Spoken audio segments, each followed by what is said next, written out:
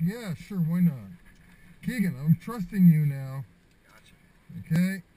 You got me all right now. Toes just over the edge. Well, I'm going to wait until I get my stuff. Science equipment. So the first thing I want is the beach ball. Beach ball first. Beach ball, I got it. Thank you very much. And a volleyball. Now Whose idea was this anyway? I think it was yours. Oh my. Now I'm pretty excited to see that watermelon do its thing. Okay, so I think I know what's going to happen here, but the proof will be in the video evidence. So it's where my terminal velocity, or no, my maximum velocity will be about 76 kilometers per hour. I expect that watermelon to keep up with me. I don't know what's going to happen to the two, the volleyball and the beach ball.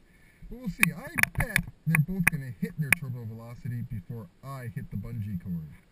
So, there's only one way to find out, right? There is. Oops, here.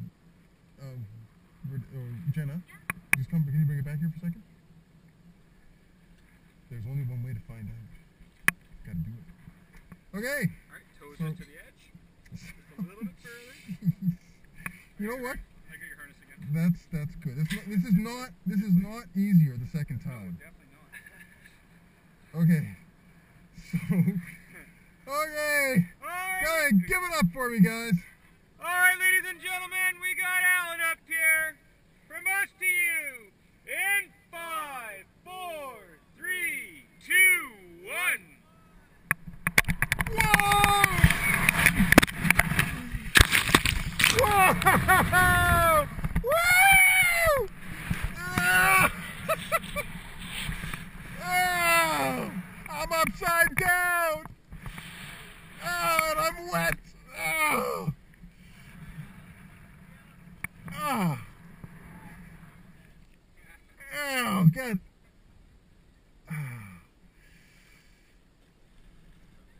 Oh. Okay. Got it. Oh.